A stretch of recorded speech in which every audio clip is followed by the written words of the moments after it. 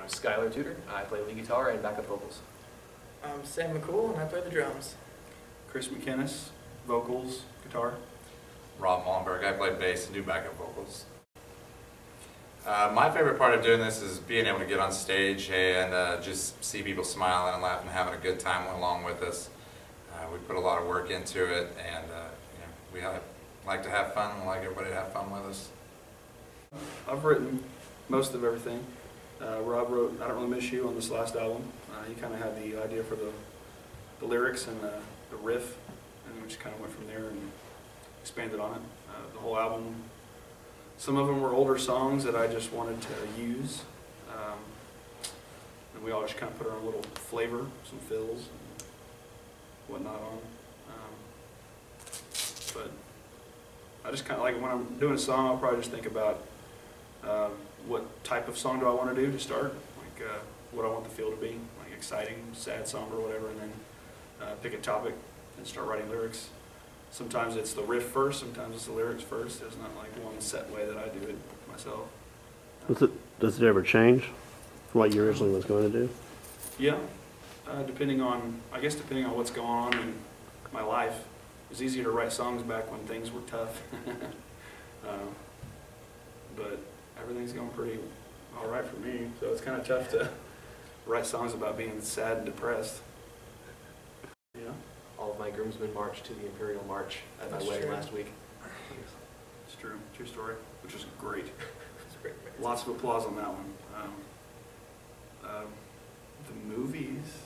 Do a lot of movies and gaming and stuff. I mean, just kind of started on gaming. He got he lives out in the country, so he finally got like internet speed good enough to play online. So we've done that, which is cool. Yeah. The movies probably mostly. Do a lot of movies. Movies, Mexican food. Yeah. Which we regret sometimes. We've all got pretty solid careers that we're in, so it's not like we can just take up and run off and tour the world for 6 months, so that's kind of difficult, but we're really happy with the situation that we're in, because we have a lot of friends that help us out doing music videos, putting out albums, so we still get to have the full experience of any band out there, but we get to stay home and do it. I'm sure if the right offer came along, we might be able to do something, but I mean, for the most part, we all have our professional careers that we go to work, 9 to 5, Monday to Friday, and then the weekends we have this. This kid's he's in college. Yeah. So He's could. he probably could, but like he just got married. I don't think his wife would allow that. She said if we took a European tour, My wife wouldn't allow. She's coming. she's all in if we do a European tour. A European? Well, that would be cool to see the sights for sure, but we might go over really well in Japan. We do go over well in the Middle East. We've got a very large following in India. I'm fucking going there. We have a very large following in India. That's true. For me, a good chunk of it's Star Wars. I watch a ton of cartoons. Huge gamer, so I'm a fan of first-person shooters, that's where a lot of my nerdiness comes in. I was a G.I. Joe action figure kind of kid. And, grew up just loving like fight movies and stuff like that. So a lot of kung fu action movies. American Ninja, sci-fi movies, and then mix that with my metal influences and hard rock influences, and you guys got one aggressive motherfucker. Yeah. In disguise. In disguise. That's terrible. Seriously. I think I said motherfucker the widest you could ever say it. Yeah. Oh yeah. Yeah. Pasty even. That bad. I have to agree with him. Star Wars. When I was a kid, I'd wear out VHS tapes just watching those movies over and over again. VHS tapes when I was a kid. Yeah, I know. I'm that old. Yeah. Video games. I think I have the nerdiest tastes here. I like a lot of role-playing games like Skyrim and that whole series, The Elder Scrolls. Huge fan. Love sci-fi movies, books, Ender's Game, Fahrenheit 451, all that stuff. I think I'm the most well-read one here. Probably. Yeah. Yeah. Definitely. I read the credits at the end of the movies. That's what I read. Yeah. Yeah. Like the first few lines, and then my ADD kicks in, and I'm out. I think that's it for me. I also Star Wars. I watched a lot of the crazy movies when I was younger, like Conan, Barbarian, Beastmaster, those kind of crazy things, and American Ninja. But played Mario Brothers like crazy when I was a kid. That's probably my biggest nerd card piece is just Nintendo. But musically, I've been all over the place. I mean, I had my Metallica phase when I was younger than this kid, probably. But went from country to metal to then. I did, yeah. I mean, Watermelon Crawl back when I was like 14. I was like, fuck yeah! But then then I heard the Black Album, I think, and I was like, damn, these guys are mean. Then listened to all their old stuff and was a huge Metallica fan. And then I grew up, and someone introduced me to MXPX. Oh, wow. And Life in General. Then I was a punk fan from then on. Like, that's my go-to music for sure. I like all kinds of stuff, but that's what changed me. And Less Than Jake, ska stuff, all the way up the ranks. And I just, lately, there hasn't been a whole lot of cool stuff out, but we played with Chuck No Captain Chuck last year and City Lights. And that was like a whole different genre of stuff that I'd never even heard before. I think, what do they call that? It's Easycore? It's easycore and post-hardcore. Yeah, and I was like, what the hell is this stuff? I've never heard that before. So I started checking it out, and that's kind of what I'm into now, is that stuff. But it's heavier, so it kind of can meet the middle there a little bit with writing. That's me. Well, they all said Star Wars. I'm into Lord of the Rings. Hannah Montana.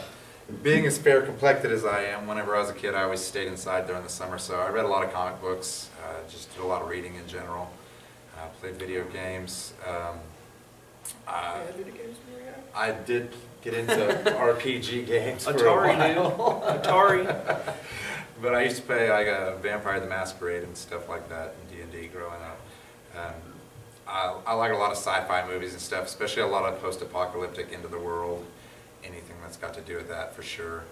You know, and then musically, I've grown up very eclectic, from anything from my 1980s Cher that I love, the 80s Cher, not the 2000, not the 90s, but the 80s Cher. To One Direction. You know, I've grown up. I listen to One Direction. I listen to anything. You know, pretty much as long as I like the beat to it and it sounds good. I got a very wide array of influences, so I mean, naming them off would just be exhausting. Yeah, well, that's all right. You got Cher. I'm a got big Cher. Justin Timberlake fan. I'm not going to hate him on. I love JT. You can't hate JT. JT's a compilation of nerdy themes, pretty sure, yeah. They're all going to be themes of shows we watched as kids or stuff we're still into now, stuff that we just want to showcase that we love a lot. Like me and Skylar have our own lightsabers. I've got the Millennium Falcon guitar that I made, so we're not afraid.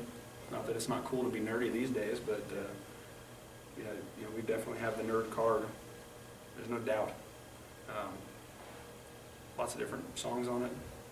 I guess we mentioned them before, but not on this. It's going to have like Star Wars, Star Trek anthology, maybe some like different themes that we like. Put some medley of them. And then Doctor Who, Darkwing Duck, Nintendo, Mario Brothers. Not I guess Nintendo, Mario Brothers. X-Men, and Kenny, Ninja Turtles.